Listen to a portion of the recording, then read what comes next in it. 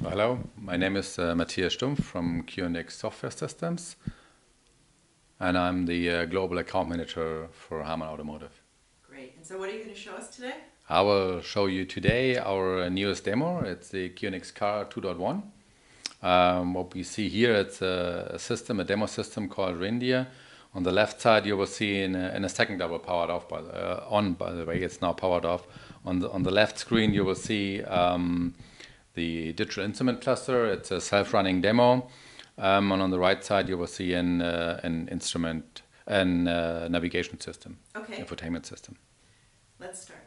Okay, now I power it on. And You can also see the fast boot on the system. So the instrument cluster is coming up, but there within a second, and the infotainment system is starting now. It takes usually a couple of seconds, but usually the OEM can for example, display the review camera or whatever they want to show. And now you see the first screen is there. It's already active. You can go through and browse through the different menu items, for example. Here you see the navigation menu. You can see the music menu for playing video and radio and music from different sources, by the way.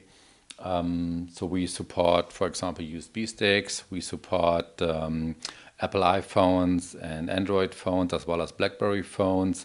And for sure, you can also play music from the infotainment system itself. You have a settings screen where you can set your audio control, climate control. You can personalize your in-car device for driven drivers, for example. And you can also see virtual mechanics there.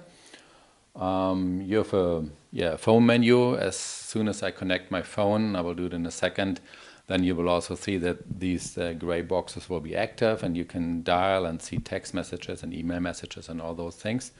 And you have an application screen where you can see all different apps that are, this is a demo again, but in OEM would usually allow you to use several applications or not on your in-car infotainment system. And this is the all screen, but there are also sub-menus, for example, for vehicle applications like settings, shutdown, review camera, and so on.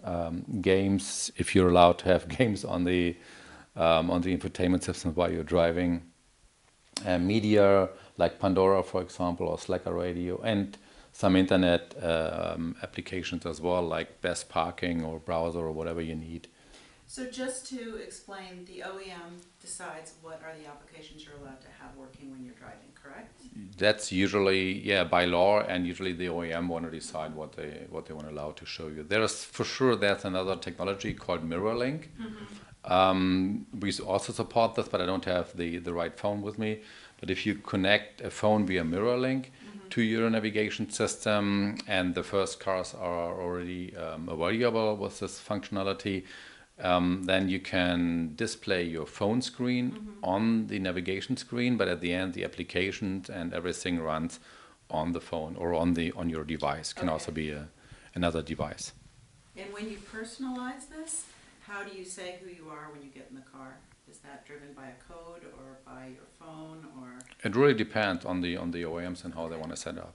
So what I will do now, I will go into the personalization and connect my phone. So here you see, for example, I can change the schemes. Like I can go whatever, my car is also driven by my daughter or my wife, by my son, whatever. Then I can change this, and the skin is changing, and you can add a photo or whatever you want to do.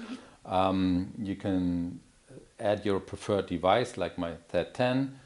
And the first time I need to connect it, so I have to say connect to my phone, and then you see also the available functions.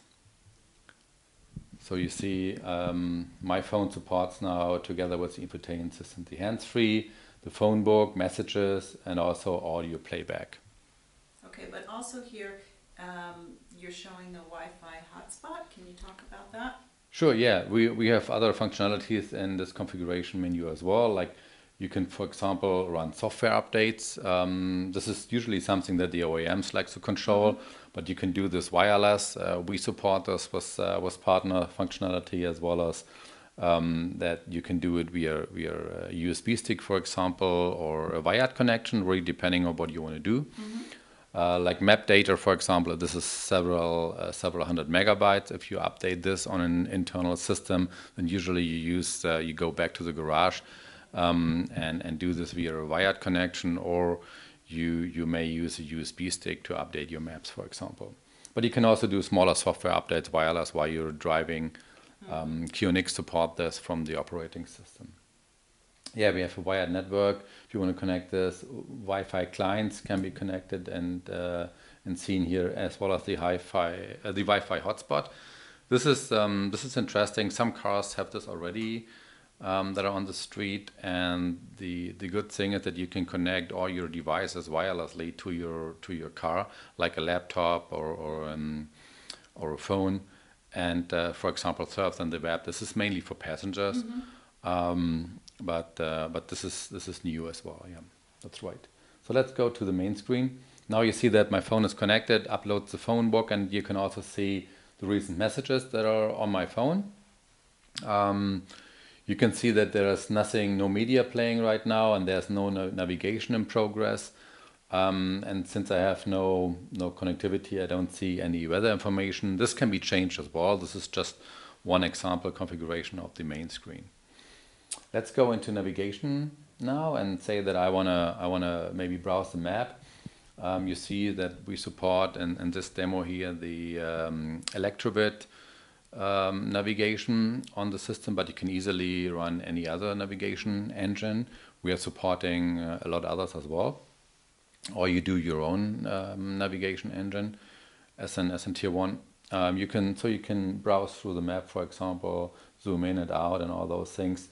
Go back to the menu and you can see the travel history, for example. There's no recent destination in. So let's, for example, choose one point of interest and say public places and say City Hall. And let's go to, today we want to drive through Toronto. And you see that the navigation is starting now.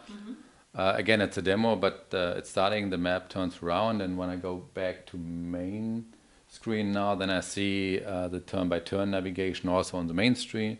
I can see my messages again and all the other information I want to see there. And does the OEM have all the decisions as to what the main screen looks like, or does the driver have some customization too? It really depends on the OEM. So some OEMs allow to reconfigure the main screen or the screens in general, the menus, and some do not allow. This really depends on the OEM. But usually they own this, so at their device, and they can decide what's allowed, what's not allowed. Okay. So yeah, you see the demo is just working. Let's maybe go to audio playback. So you have radio, video. If you're a passenger, you're allowed to watch video. That's usually by law or while you're standing with your car, not driving. But playing music is the typical thing you want to do. So I have to select the media first. Let's go for jukebox. Let's go for songs. And let's start with 0.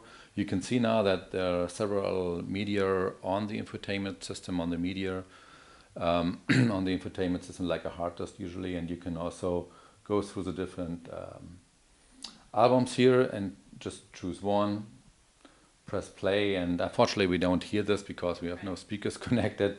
But if I would connect speakers, like in the car usually, an audio system is installed, then you will also hear the music. But if I go back to main screen now, or navigation stopped, by the way, but so I can restart this maybe, and you can see that on the main screen you would see now which kind of music you are playing, where it comes from, the source is jukebox, and so on, my messages again, and the navigation turn by turn. And the jukebox could be on your phone, it could be in the cloud, it could be in the vehicle, all of the above? Yeah. Okay. So for example, I have also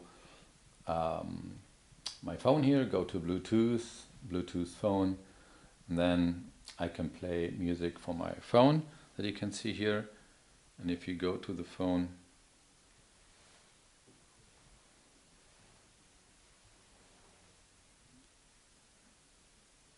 then I see that, where's the music here? That this has started now, hitting my heart. So, and I can change this on the screen here, or I can also, it takes a while to upload all the music via Bluetooth. So when I start this first time, but you can see it now, that the same is running on the phone here. As well as on the screen, and I can control it from the screen. I don't know if you can see it here, but then it stops here as well. And if I press play again, it starts playing again. And back to the home screen, you can see now that the source is Bluetooth phone, and the song is from Adele, Hometown Glory. So we also have settings, as I said before, and the settings menu includes, for example, the audio control, so you can control your audio, your bass, treble, and so on. You can go into climate control. This is sure a demo, and every OEM wanna do their own kind of setup here and look and feel. But at the end, you can do the simple things like tell the temperature up and down, climate control on and off, and seat heating on and off, and all those things. So typical car settings, in-car settings for climate control. Personalization we went through before. And I also have my virtual mechanics here. This is also valuable in some cars on the street, like the new S-Class, for example, that they have a kind of manual plus information from sensors in the car, like, for example, the braking system shows you the ABS sensor and the braking pads, and if everything is right or not. So if there's an error occurring, then you would see this on the main screen, as well as if you go through the menus here. And you can also go through whatever electrical system and see that there the left tail light, there's a problem, and you might want to go to the garage and check it. Okay. So the phone menu, now you see that this is all available. Like I have my address book here available. I can go through my address book. I have all my email messages available. I have my text messages available, and I also have a dialing pad where I can dial any number to connect and to talk to somebody. That's typical things. I mean, nothing new. And finally, we can also go back to the application screen, where you can see all the different applications. And as I said before, depending on the OEM, we have, for example, a calculator here on. So if you want to do whatever, calculate how many gas you were consuming, and if the, you can do this or any other thing, right? One question on the applications on this page: how do they get on the screen? Are they downloaded? Is this through your mobile device? Is this through a cloud interface through the vehicle, or does that change depending on the OEM? What are the options there? Yeah, it depends on the OEM as well. So some OEMs offer applications through their own server as of today, like BMW, for example. They do this with Connected Drive. And other OEMs may allow to connect your phone and download this through your phone, or at the end show then through Mirror Link the applications on your phone, but you do not really download the applications. Or other OEMs may offer an app store as well, so that you can download this.